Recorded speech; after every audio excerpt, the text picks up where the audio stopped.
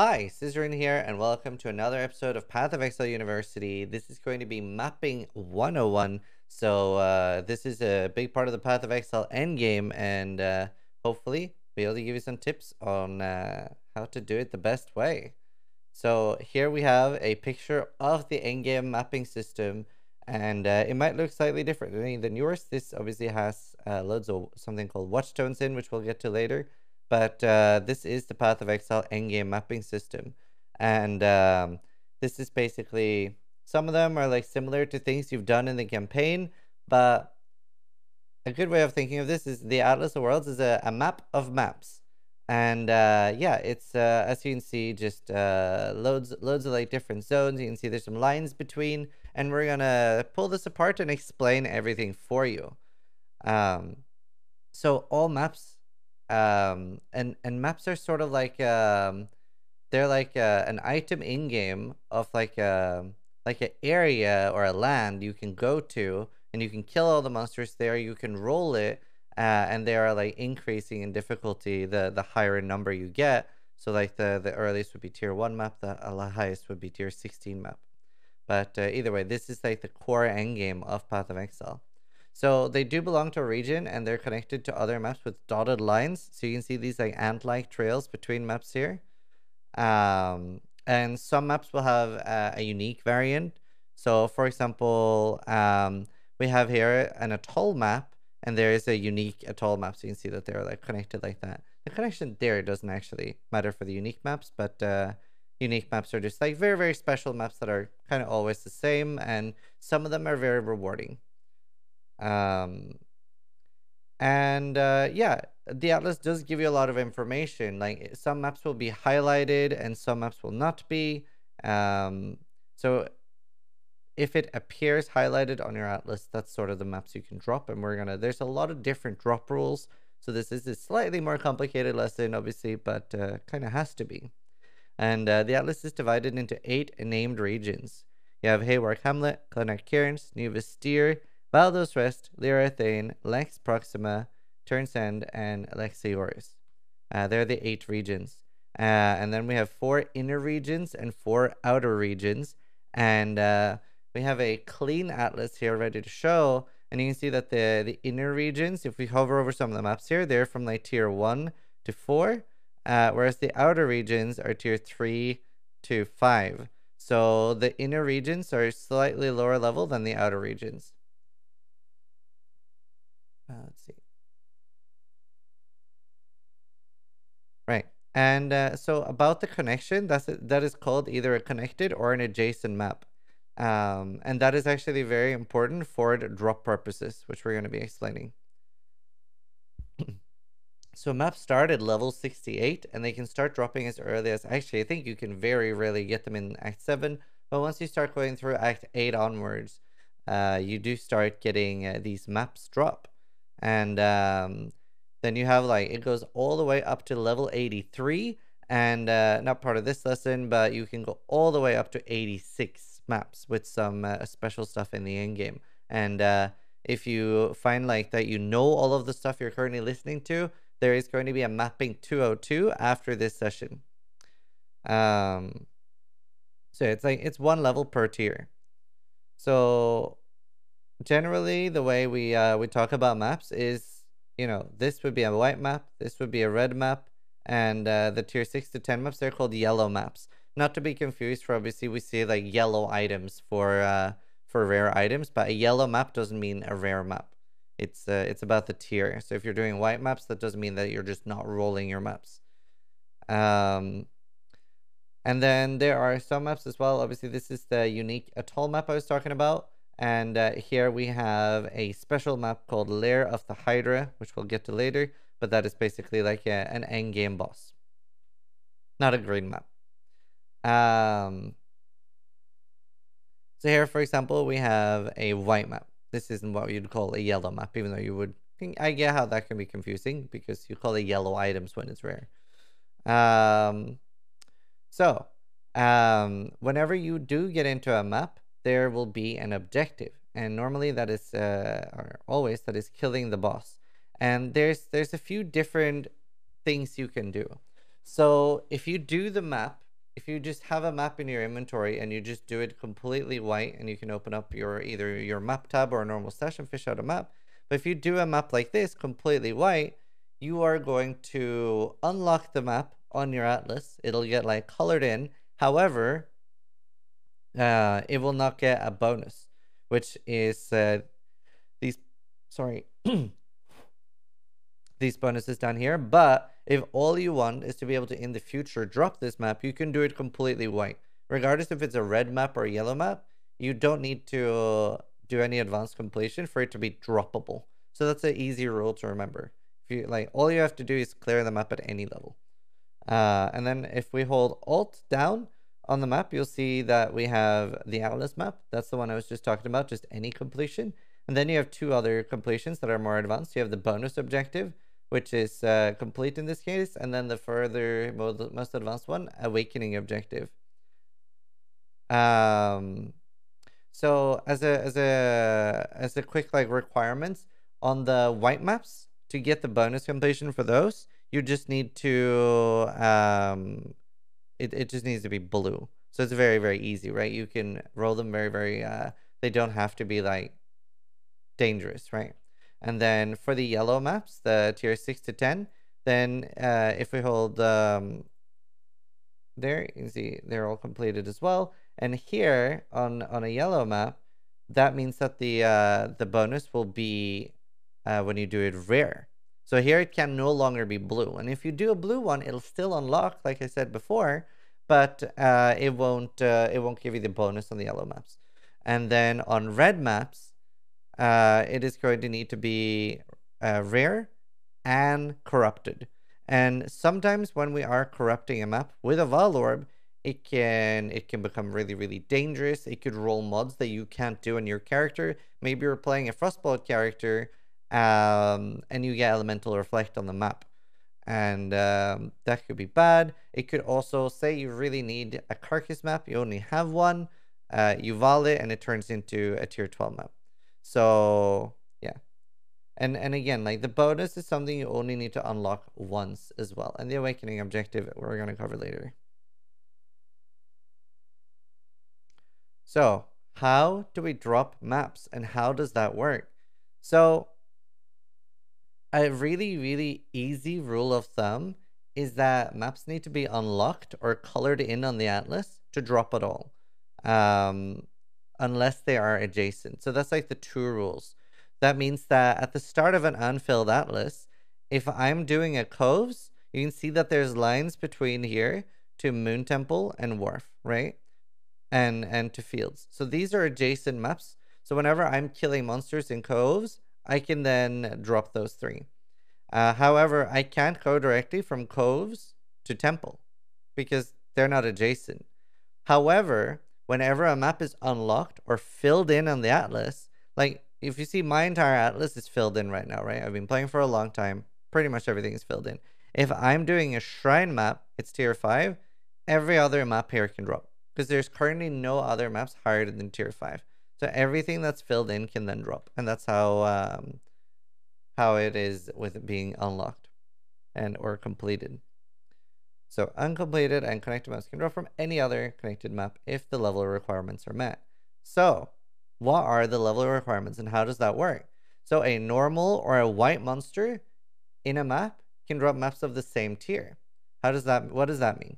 So if I am in a tier 3 map and I'm killing a white monster, that can drop a tier 1, 2, or a 3 map. But for no reason ever can a white monster in a tier 3 map drop a tier 4 or a tier 5 map. Magic and rare monsters can drop one tier higher. So if I am in a tier 3 map, those can drop a tier 4. And that's how we can start building a higher level map pool. And then as an incentive to actually kill the boss at the end of the map, the bosses can drop maps of 2 tiers higher. So if I am then clearing, let's say I'm clearing a Mud Geyser, and you do still have to have a tier 5 unlocked. I'm 90% sure that you can't go, like, since you don't have you would have to have a connection to a tier 5 map, which I'm pretty sure there isn't any direct connection to a tier 5 map on the atlas. But either way, let's say that we have Shrine unlocked and we have Mud Geyser, then killing the boss in a Mud Geyser can drop a tier 5. So the bosses can drop +2. They also have an increased chance. There's some like drop bonuses on bosses that they can like have a higher chance to drop nearby maps. So we have already talked a little bit about the Atlas bonus and how to get it, but what does it do? So if you look in the middle here, completed bonus objective, and this is the one you get by on white maps doing them blue, on yellow maps doing them rare. And what does this do? Does it give us more map drops? No. Sometimes you'll see people complaining about, oh, I have like really, really high Atlas bonus, but I'm dropping so few maps. Well, regardless if you have 164 or 0, you drop exactly the same amount of maps. It does not influence the drop rate at all. So what this does is that once you have 100 completed bonus objective, if you were going to find a level 2 map, it can become a level 3 map as long as the drop rules. So let's give an actual like workable example. I'm clearing a tier 3 temple, and a tier 1 map is about to drop from a monster. That is going to be tier 2. However, it still follows the basic drop rules. So if I'm in a temple tier 3, right, and the game goes, "Ooh, you're dropping a temple," well, seeing as if it's from a white monster, that can still not bypass the drop levels. So even if it's saying it will be 1 tier higher, it won't go above that, right? A normal monster in a tier 3 can still not drop a tier 4. The bonus doesn't bypass that. But this is like still very, very strong whenever you're in higher maps and the game goes like, ooh, say you're doing a tier 16 maps, right? You're clearing the end game, you're about to drop a tier 15 map, that is now going to be a tier 16 map. So you basically, what the bonus does is that you end up getting a higher map pool, and it helps us like build it.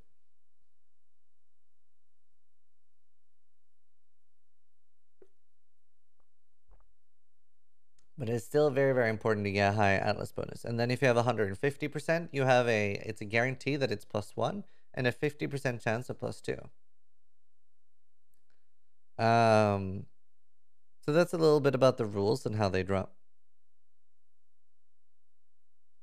So, a easy rule of thumb, and maybe a lot of the other stuff I've been explaining so far seems really complicated. You can't get a map to drop at the tier you want if it's not visible on the Atlas. So if it's not visible on the Atlas, the map can't drop. A quick example of this is we're gonna actually we'll wait until we get the Watchstones properly. It'll be a better example. But yeah, there's more advanced stuff, and some of the more advanced stuff will be covered more in depth in 202. I'm actually trying not to overwhelm people in this episode because the map system is very, very complicated. But there's things we can do for like blocking or forcing maps. For league starts, the number one tool you have for expanding your Atlas is Zana. And you actually want to, like, because of this, save up chance orbs during the campaign. Because we actually don't get a large amount of chance orbs, and most of them will be used here at Zana. So you get Zana the first time you enter a tier 3 map. The first time you enter a tier 3 map. And then she'll appear with a portal, and there'll be a citadel, and she'll appear. And you can see that she actually sells a bunch of maps, and we'll teach you in a few seconds how to reset that, etc. And then whenever you do, you can then start randomly meeting Zana around the Atlas in different maps as a master mission, which we'll get to in a second. And she will offer you to do a map. Now, there's a couple of different tricks there. So obviously she will offer you maps that you don't necessarily have, so it can be a really, really good thing for completion. Maybe there's a map you've been struggling to get, and Zana offers you that map. You can do that and get the completion. However, there's another really, really good trick as well. Sometimes people struggle on getting the endgame lab trials for getting your Uber Ascendancy, and it's important that when you are getting a Zana in maps, to look through the maps and look at the bonus at the bottom. It'll sometimes say like, contains an abyss, contains a unique item, contains a harvest. So that's really, really good. A decent thing, which is something I'm going to be more explaining in episode 202, but you can vendor 3 maps. Let's see. So if we look at Peninsula here, Peninsula is here on the atlas, and Sulfur Vents and Volcano is like adjacent to it. If I sell 3 peninsulas, you can see that I'm getting a reef map, which is actually not connected. Reef is all the way up here. So how does that work? And this is I do want to like briefly touch on it, but basically this peninsula here, which is tier 2, can go to any tier 3 map in this region. Any tier 3 map in this region. And the way that works is basically it's a you can do like different combinations. It's a little bit complicated, but you can play around with like if I had 6 peninsula maps, I could basically be able to sell for every different tier 3 map here in the region. But that is also very complicated, not super important. And I'll try to cover that very in depth in the PoE 202. Let's see.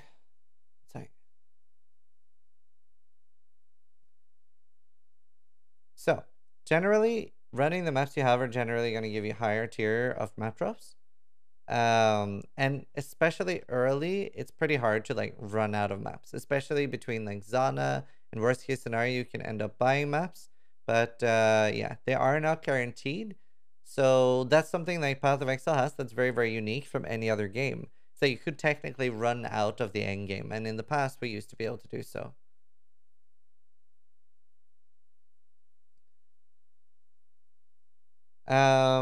So you want to reach the outer regions because in the outer regions is when we start getting like more atlas progression. So obviously we start here in the middle. You get the choice of one of these like tier 1 maps at the start, and then once we once we've started here, we can like branch out and get to the outer regions, which is where we'll start getting things like this red patch, which we're about to talk about. And it could take you as much from like 30 to 50 white maps to get to all different like the 4 regions. And you have some other tools to help you, like Horizon Orbs, Zana, like I talked about. And yeah, that can be really, really helpful. So every day, which is around midnight UK time. It's either midnight or 1 a.m. It changes, depends on daylight savings. But it's around that time. And you get 1 atlas mission of each type per day, and it's actually based on the last map you did. So say that you've normally been clearing red maps, right, but the last map you did before logging off for the night was a white map, then you're gonna get 1 of each white mission when you log on in the morning. So that's worth keeping in mind.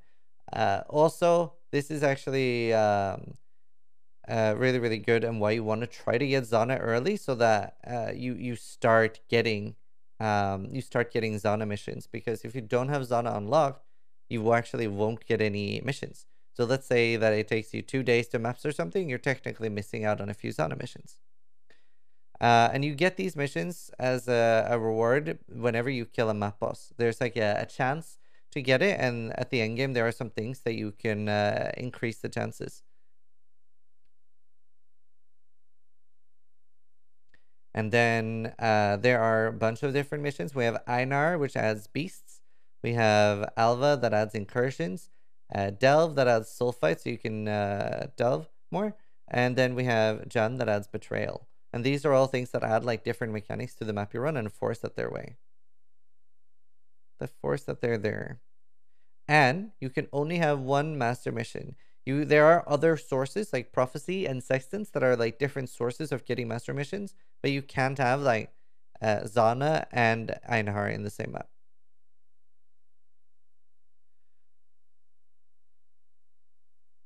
Right. So Alva adds incursion, and that's like 3 temple rooms with loads of extra monsters, and these are really good for several things. If you're searching for like divination cards for a particular item, some maps will have like primordial blocks, for example, or actually residence is the best example. Will drop a divination card called the Dapper Prodigy, which is very common to farm for because it gives you a 6-thing rare chest, which is item level 100. This is really good to farm for, and it's even easier to find if we're running incursion on these maps.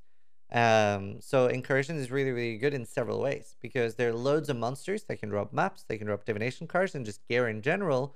And the temple, we can influence it in a certain way. Like you can change that there's a map room in there, and you can choose what level the incursion temple is in a way. So the final temple level is calculated by basically an average of all the tiers you've been running them in, plus up to 10 tiers. But the max is still your highest. So, for example, if you've been running a tier 70 or a level 77 map, you can never get a 78 temple. So an example here of how you could abuse it a little bit. You could run several like low level maps. You could run 3 tier 3 maps, which are level 70, and then 1 level 9. And then the entire temple is going to be level 9 or tier 9 or item level 76, whatever you want to call it. So it does go like, it does average level, but plus 10. So it you don't need to, like, you wouldn't need every incursion you run to be in a tier 9 map for it to be tier 9 temple. And that temple can then drop up to tier 10 maps. And yeah, it's really, really good for like map sustain, which can be a struggle.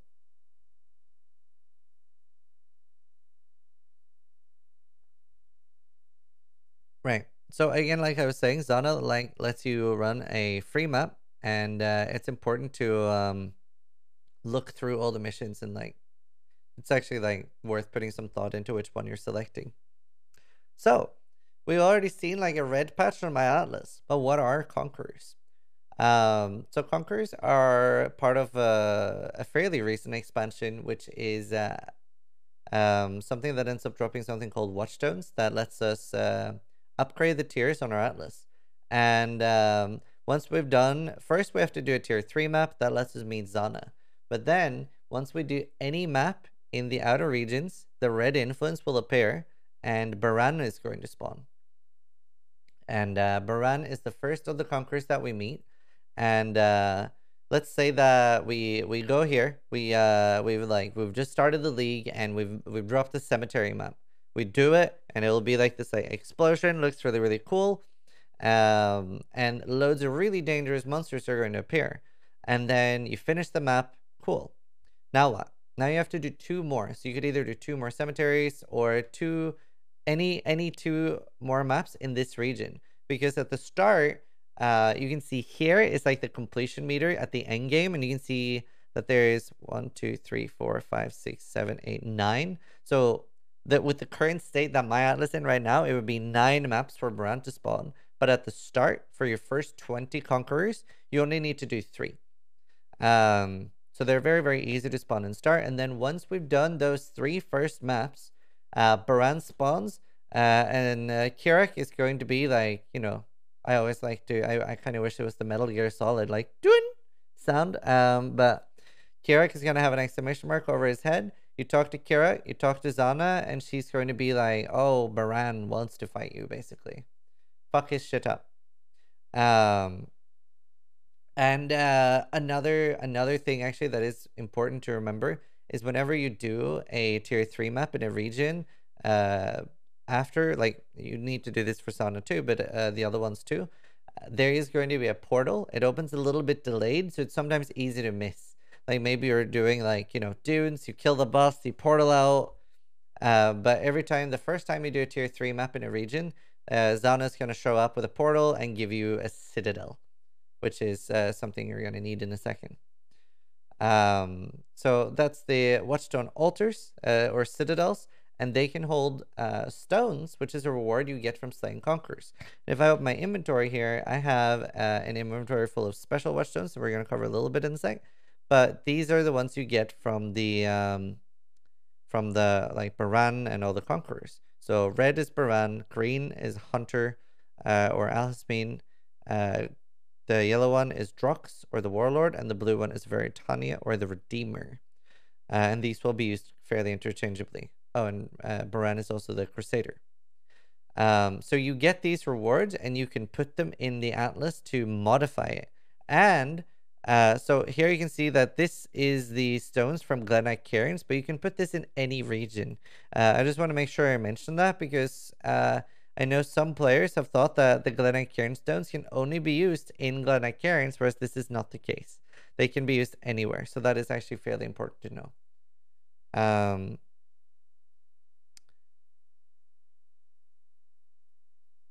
And then yeah, you do get like the counter is there, the influence, like it'll like show you how close you are to spawning him. Whenever you are opening a map as well, there will be text here showing, especially early on, there will be like a pop-up text that'll show you whether it's like, oh, it's too low to spawn influence, and it'll give you some guidance there.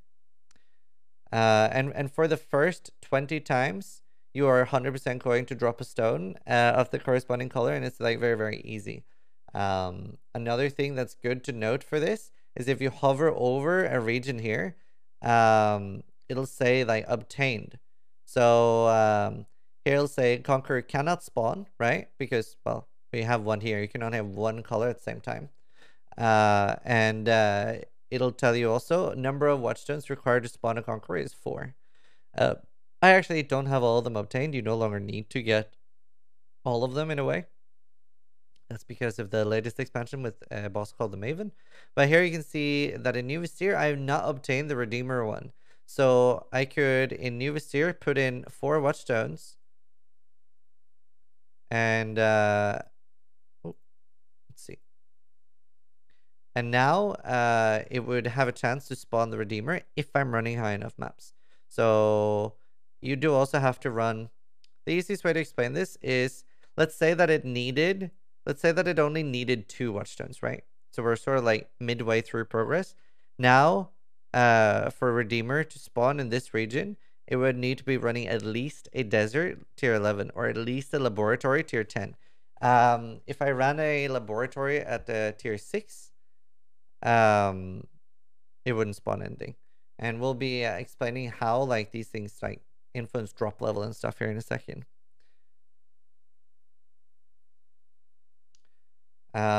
So whenever you do place a Watchstone in the Citadel, you can see that everything is increasing. So let's see. Let's put a red one in here, and we can put a green one and a red one here. It doesn't really matter. Like there's no difference. But let's see what changed with our atlas. Actually, let's make like a staircase, as I like calling it. So we're gonna have one region with 1, one region with 2, one with 3, and one region with 4. And then I'll explain a bit. So you can see that the atlas is changing, right? However, and a very, very important thing to know, whenever we're doing this to our atlas, none of the maps that you have in your map tab or your inventory or such, they are not going to change. Like a peninsula, if I put in 4 Watchstones here, this peninsula is still map tier 2, no matter what. These maps are like hard coded or whatever. They're not changing. So how does that work, and how do we drop them? So let's look a little bit at our atlas, and we can search. So now we only have these 2 as tier 1 maps, right? Because we've changed these 4 regions here on the left. If I search for tier 4 maps, you can see that this is now tier 4 map, which used to be tier 1. This arcade now is a tier 8 map, which used to be tier 1 as well. And there's loads and loads of changes. So you can see that all the maps have been like increased. So we can like go and start searching up, and we can see that we are now covering loads of different tiers. And an important thing to know here is that like no matter what I'm searching for now, something is highlighted. So a quick example here. Actually, one sec. Oh, and another thing, when we are putting these in, when we are more maps are gonna appear. That's a very, very important thing to realize as well, that there are hidden maps on the region. So whenever you have all 4 stones in, all the maps are shown. So an important thing to know, like I said, like whenever you do put these in, nothing of like the existing maps you have changes. So how do we get them then?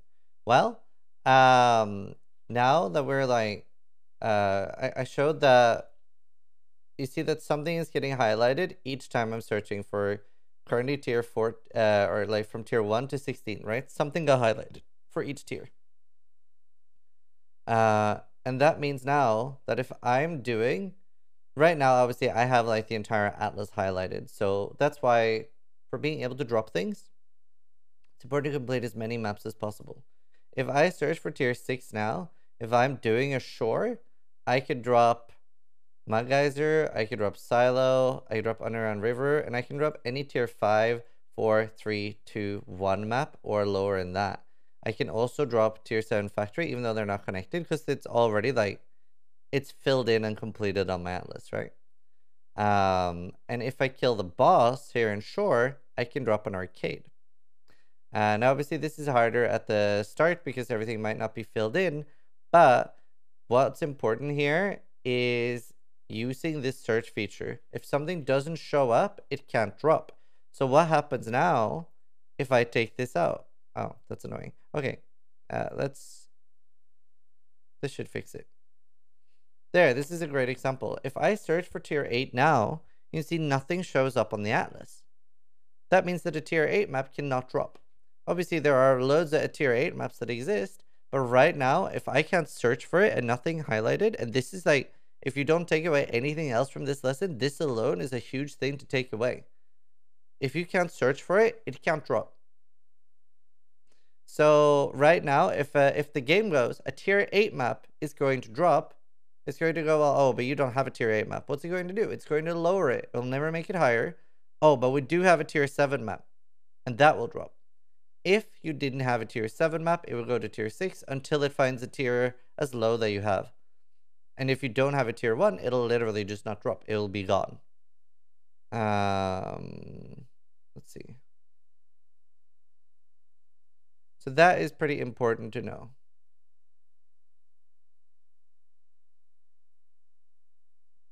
Let's see. So, and because of this, I like to say that it's important to kind of have it in a staircase, as I like to call it, where you have, well, you could just do like 1, 2, 3, 4, like one region of each. That completely works. But the bottom line is just make sure that you have something of each tier. So in the start, you're probably only gonna need to have like 1, 2, 3, 4, 5, 6, 7, 8. Like up to tier 8s. Like you obviously don't instantly need to drop a tier 16 because it's not like we can go from a tier 8 map to tier 16 anyway.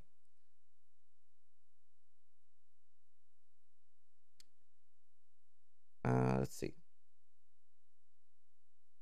But yeah, keep it as a staircase. And you can work on one region at a time. You can work on all of them.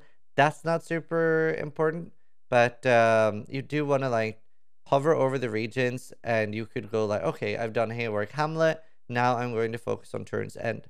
The more Conquerors you've done, the more the minimum level to spawn them will be. So in the start, the first 4, which you spawn in the 4 outer corners, is going to require no Watchstones. And then I think, is it maybe immediately after you've done the first 4, you're going to need 1 Watchstone in the inner region for your next 4. And then it'll very clearly guide you by hovering over here on the left. So keep that in mind.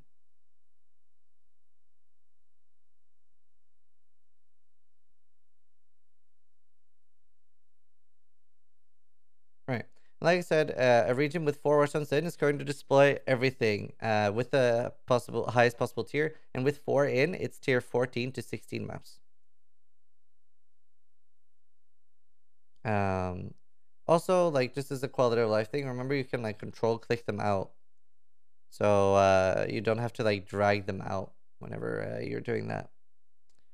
And there are magic and unique Watchstones. There are unique ones dropped by Sirus.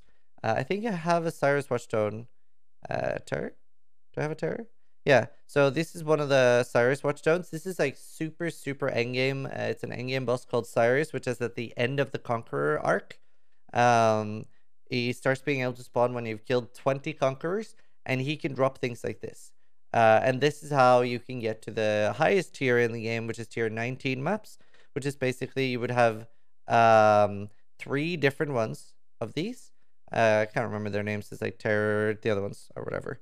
But either way, like Terror and the two other ones, they give +1, and then put in a tier 16 map, and then you get a tier 19. Let's see. And then we have the Maven ones, which is the last expansion. And these are Atlas locked. So it'll say on the Watchstone what region they're going in. So these can only be put in Hayward Hamlet.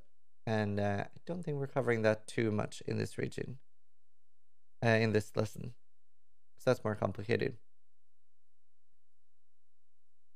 Let's see. Yeah. And very, very important to remember. Like the inner regions are slightly lower level. So let's give an example of that. So if I put one stone here and one stone here, they're not going to be exactly the same tier. You can see the lowest here is tier 4 maps, and the highest is tier, is it 8 or 7? I think it's 7. Whereas here they go all the way to tier 9.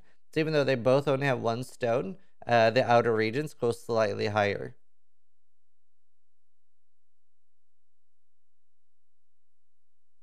Let's see.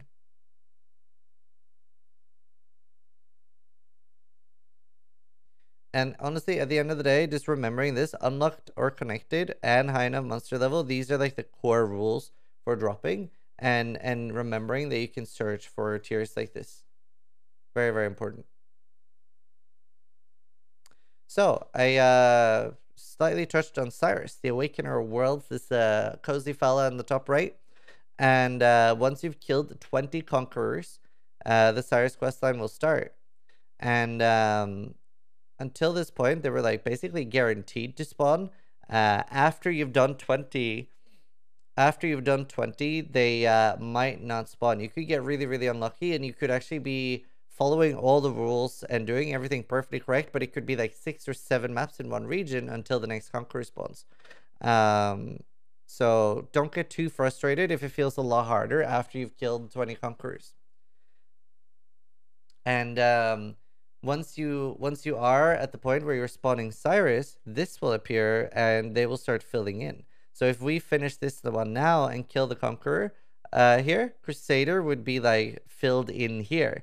And that would also mean that even though it says, like maybe it says like unobtained on the red one here, I could still not spawn him, and it would tell you that here in the region, Conqueror cannot spawn like we currently have. And that's because that after you've done the 20 Conquerors, you have to spawn them in cycles of 4 from now on. Like you can't do like 3 Conquerors that are like Baran in a row. And you could actually spawn them in any region as well. It would, for example, it would let you, once you're at this point, just keep farming Hayward Hamlet, for example, with 4 Watchstones in. You obviously will then not end up getting all your Watchstones. Maybe you buy them from other players, but like these, obviously these can't be traded, but these, the unique ones and magic ones can. But you, at this point, it'll let you, and this is actually something that you could technically fuck up, but once you're at the 20, once you've killed 20, it will let you, how do I say this? Trying to think of the best way to verbalize it. It will let you do Conquerors you've already done. So, for example, you can see that I have obtained on all of these. It will still let you spawn now Crusader, and when I kill him, it'll let you spawn Hunter or Warlord or Redeemer, and it will let you do the entire cycle in a region that you've already done them. So if you are trying very, very hard to get all of your Watchstones, make sure that you are doing maps in the region where you still need them, is the important thing.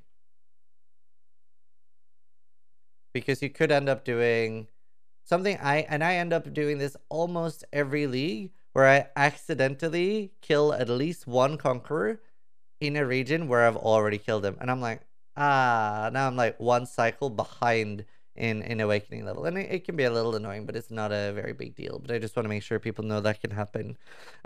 Because sometimes I will get people say like, hey, I killed a Conqueror, but he didn't drop a Watchstone. And this is what happened then. You've done the Conqueror twice in that region.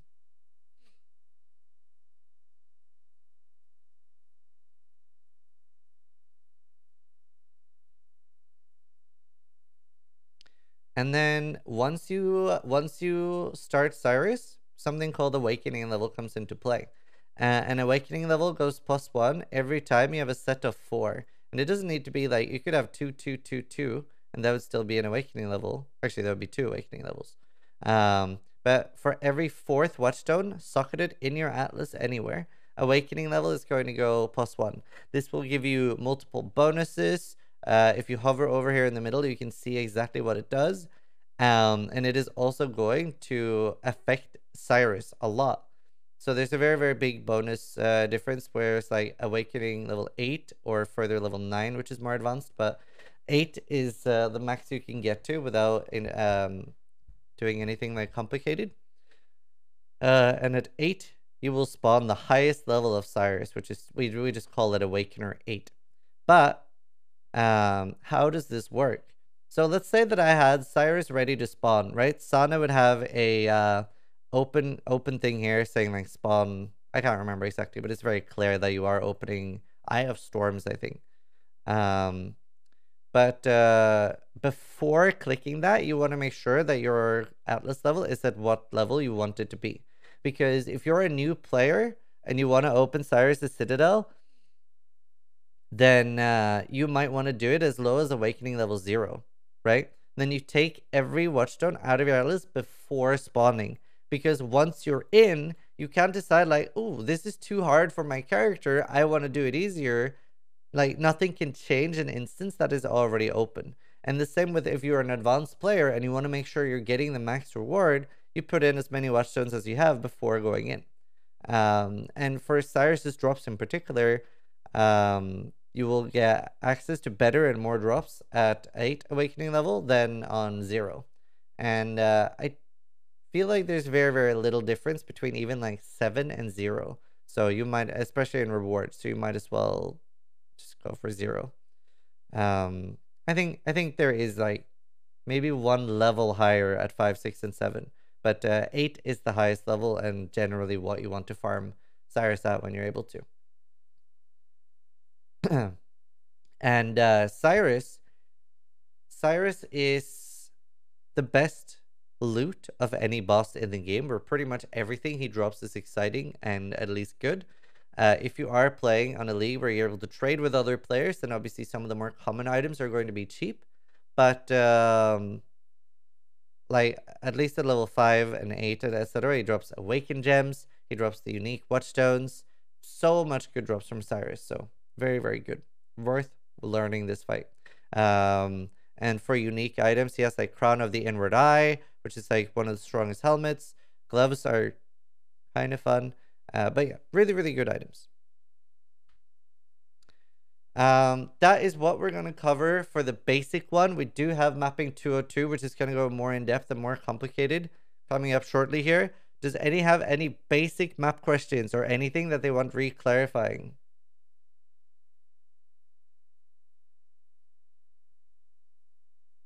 Can you only do 20 Watchstones and then buy the rest ones with magic ones? Yes, you can. Is it worth it? I mean, it's pretty easy to get your own Watchstones, but like even on SSF, I just did the Maven questline so much that I have like I'm more normal or these Watchstones than the quest ones. So if you needed the nerf version of Explodey Chest next thing, it's better to do corner regions, no? I don't understand the question. How to farm one specific map? That's going to be covered in mapping 202. A lot of the more advanced ones are going to be covered in mapping 202. Worth selling for 3-1 when? So 3-1 is super, super worth for exploring your Atlas. It's a little bit complicated. But let's take this. I think Dunes is a good example. So let's do a quick example because it is so important to learn. I was going to talk more about it in 202, I think, but so let's look here, right? And let's make sure the region looks the same just so it's easier to understand what's happening. But here we have Dunes is level 4. Oh no, Dunes is a terrible example because this can only sell. If I sell all of these, it will only sell for Shrine. But there are other regions that are better. Let's see if I can find another one. I just don't have that many low maps. Underground Sea should be good. This should be a good example. Right. So we have Underground Sea here, right? And you can see that Underground Sea is tier 2, and we have multiple tier 3 maps. We have Reef, we have Glacier, we have Overgrown Ruin, and Courtyard, and Sulfur, Geode, and Val Pyramid. And seeing as it clearly doesn't sell for the next connected one, however, it'll sell for any of those tier 3 maps. I don't have like a great analogy for this, but just think of like every map has their own item ID. Like, let's say this had item ID 1,000,003, this had 2,000,004. And these 3 maps are always going to sell for Courtyard. No matter like what way I shuffle these in, these are always going to sell for Courtyard. But if I introduce a new element, this is now selling for Sulfur Vents. And these 3 maps are always going to sell for Sulfur Vents. So basically what this means, and it might be a little complicated, but say we had like 8 underground seas, with just combining them, I can access every tier 3 map in this region because, you know, I'll have enough chances. And these 3 are Val Pyramid. These are also Val Pyramid. These are Val Pyramid. This one's Sulfur Vents again, and you can like play around with them like this, and with enough maps, you'll be able to access every one tier above. It might seem a little complicated, but the easiest thing here is if you have 9 or something of a tier 2 map, tier 3 map, you're able to access everything from the next tier. And you can just play around with it, and I think it will click fairly easily once you play around with it yourself. But again, like the Dunes one, the reason why that only went to Shrine is it's the only tier 5 in this region, right? So Dunes can't go to like tier 5 in a different region. So that's a really, really good way of exploring. Once the Conqueror has been defeated, can they respawn again until he respawned and defeated the others and defeated Sirus? Nope.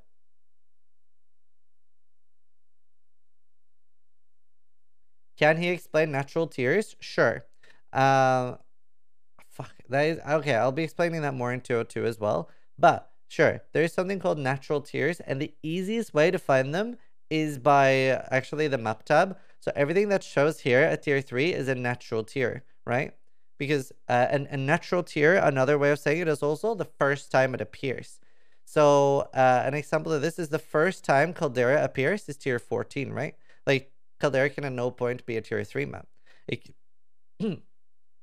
There are 2 states that a Caldera appears in, a tier 14 or a tier 16. Whereas a crater can be like tier 2, 8, 12, and 14 or something. And natural maps matter in a few different ways. Horizon orbs. So, for example, I don't exactly know because it's filled in if Barrows is a natural tier 14, but either way, we can Horizon for a tier 14 Caldera, right? So if I keep doing this, it can become Caldera, but the ones that aren't naturally there, you can't Horizon to. So this is very frustrating for new players because maybe they're like, I want, let's see, I'm really, really enjoying farming the Atlas, and I want to farm atoll. I want an atoll, right? So you grab, let's say you grab your burial chamber. You don't want burial chamber, right? And you're thinking like, I'm not getting an atoll. Wow, I'm being so unlucky. Oh my god, I've used 200. And that's actually because it can never appear. Because atoll isn't a natural tier 16. So if we have, I don't think I have a clean map tab. Oh, I do. So if you look here, these are the 4 natural tier 16s. We have Awakener Nest, Burial Chamber, Necropolis, and Pit. So if you notice now, on tier 16s, Necropolis, Awakener Nest, Pit, Awakener Nest, Necropolis, Awakener Nest, Burial Chamber. Those are all the 4 you can get with Horizons. Get it? And a lot of them are advanced things. And obviously this is like, this might seem like a bad thing, but it is also a really, really good thing because there's advantages to this. But either way, that's all the examples we're going to do before moving over to mapping 202. And we'll have a lot more like advanced stuff there. I'm trying a little bit to compartmentalize it so I don't overwhelm people because the mapping system is so complicated, and I do want to try to like explain it as easy as possible. So I hope you guys enjoyed this episode of Path of Exile University. If you enjoy it, obviously like subbing on Twitch and stuff like that is one way to support, but we also have like cool new t-shirts for this semester Like we're gonna do one new T-shirt per semester for those that do enjoy the content and feel like it helps make their Path of Exile experience better. So thank you again for all the support. If you're watching on YouTube, sub if you like the content. But the most important thing of all, try to die less than I do.